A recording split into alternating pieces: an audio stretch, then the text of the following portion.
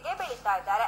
ಪೈಸ್ಯಾಟ್ ಉಪಗ್ರಹ ಉಡಾಯಿಸಿದ ಬೆನ್ನಲ್ಲೇ ವೇಸ್ಟ್ ಅಡುಗೆ ಎಣ್ಣೆಯಲ್ಲಿ ಬಯೋಡೀಸೆಲ್ ಸಂಶೋಧಿಸಿ ಎಲ್ಲರ ಹುಬ್ಬೇರುವಂತಿಗಳು ಸಂಶೋಧನೆಯತ್ತ ಮುಖ ಮಾಡ್ತಿದ್ದಾರೆ. ಈ ಸಾಲಿಗೆ ನಗರದ PES ವಿವಿಯ ವಿದ್ಯಾರ್ಥಿಗಳು ಸೇರ್ಕೊಳ್ತಾರೆ.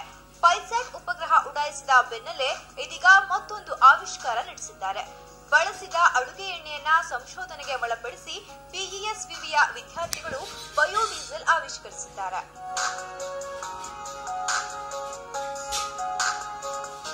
ಅಡುಗೆ ಎಣ್ಣೆಯಿಂದ ಜೈವಿಕ ಇಂಧನ ತಯಾರಿಸಲು 6 ಲಕ್ಷ ರೂಪಾಯಿ ವೆಚ್ಚದಲ್ಲಿ ಘಟಕ ಸ್ಥಾಪಿಸಲಾಗಿದೆ.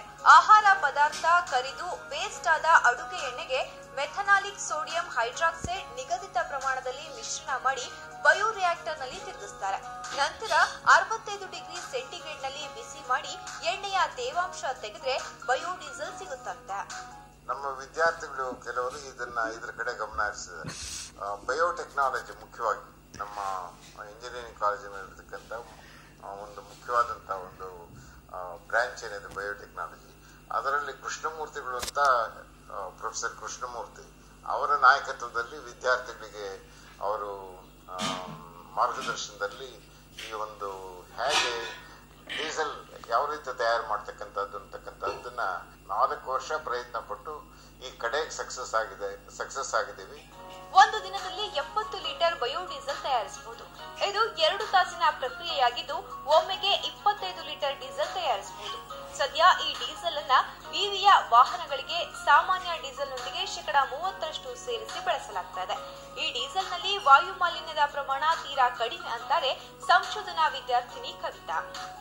ಎಲ್ಲಾ ಕಡೆಯಿಂದ ಯಾವುದೇ ಒಂದು ಹೋಟೆಲ್ ಇರಬಹುದು ಅಥವಾ ರೆಸ್ಟೋರೆಂಟ್ ಇರ್ಬೋದು ಅಥವಾ ಮಾಮೂಲಿ ಚಿಪ್ಸ್ ಶಾಪ್ಸ್ ಇರ್ಬೋದು, ಅಲ್ಲೆಲ್ಲ ಏನಾಗ್ತಾ ಇತ್ತು ಅಂದ್ರೆ ಆಯಿಲ್ನ ಜಸ್ಟ್ ಡ್ರೈನೇಜ್ಗೆ ಹಾಕ್ತಾ ಇದ್ರು. ಇದರಿಂದ ಎನ್ವಿರಾನ್ಮೆಂಟ್ ಜಾಸ್ತಿ ಪಲ್ಯೂಟ್ ಆಗ್ತಾ ಇತ್ತು ಮತ್ತು ಈವನ್ ಸಿಂಕ್ಸ್ ಬ್ಲಾಕ್ ಆಗೋದು, ಇದೆಲ್ಲ ಪ್ರಾಬ್ಲಮ್ಸ್ ನೋಡಿ ಇದಕ್ಕೊಂದು ಸೊಲ್ಯೂಷನ್ ತಗೋಬೇಕು ಅಂತ ಇದು ಮಾಡಿಕೊಂಡು we started collecting the oil. ಬೇರೆಯವರೆಲ್ಲ ಏನ್ ಮಾಡಿದ್ದಾರೆ ಅಂದ್ರೆ ಇಂಡಿವಿಜುವಲ್ ಆಯಿಲ್ ನ ಸೋರ್ಸ್ ಆಗಿ ತಗೊಂಡಿದ್ದಾರೆ. ಬಟ್ ಇಲ್ಲಿ ನಮ್ಮ ಪ್ರಾಜೆಕ್ಟ್ ಅಲ್ಲಿ ಏನಾಗಿದೆ ಅಂದ್ರೆ ಎಲ್ಲಾ ಕಡೆಯಿಂದ ಆಯಿಲ್ ತಗೊಂಡ್ಬಂದು ನಾವು ಒಟ್ಟಿಗೆ ಬ್ಲೆಂಡ್ ಮಾಡಿ ಅದರಿಂದ ಪ್ರಾಸೆಸ್ ಮಾಡಿದೀವಿ. ಇನ್ನು PES ವಿದ್ಯಾರ್ಥಿಗಳು ಬಯೋಡೀಸೆಲ್ ನ ಬೈ ಪ್ರಾಡಕ್ಟ್ ಗ್ಲಿಸರಾಲ್ ಕುರಿತು ಸಂಶೋಧನೆಗೆ ಮುಂದಾಗಿದ್ದಾರೆ.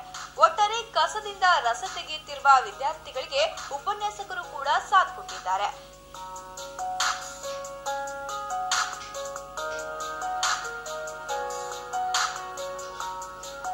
ಕ್ಯಾಮರಾ ಪರ್ಸನ್ ಯೋಗೀಶ್ ಜೊತೆ ಶಶಿರೇಖಾ, ಸುದ್ದಿ ಟಿವಿ, ಬೆಂಗಳೂರು.